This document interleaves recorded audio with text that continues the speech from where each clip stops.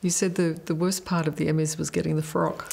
Yes, I'm still having post-traumatic stress remembering that.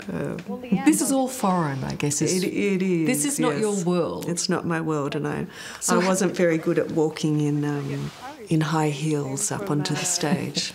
Keith Urban was actually there in the front of the stage, and he offered me his hand, and I think he probably offered it in the way that he would offer to other actresses, you know, more as a gesture. But I said to him, no, you need to help me the whole way up the stairs, and I had his hand in an iron grip as I got up onto the stage.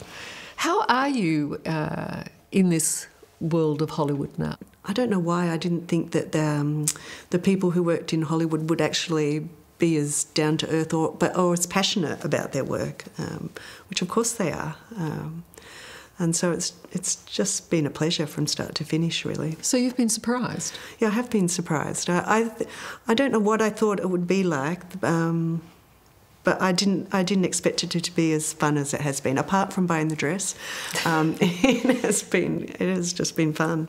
I do remember there was one party where another author leaned in close to me and she said, "Just enjoy it." She said, "You're the belle of the ball. You know, have fun with it." When I went home and I told my husband that story, and then we'd be rushing to go out the door and he'd be saying, "You're not the belle of the ball here, just hurry up." Does he read your books?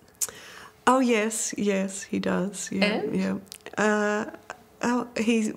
He'd like more boats. It's his only suggestion. Hello, I'm Liz Hayes. Thanks for watching.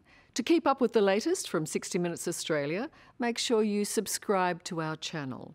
You can also download the 9Now app for full episodes and other exclusive 60 Minutes content.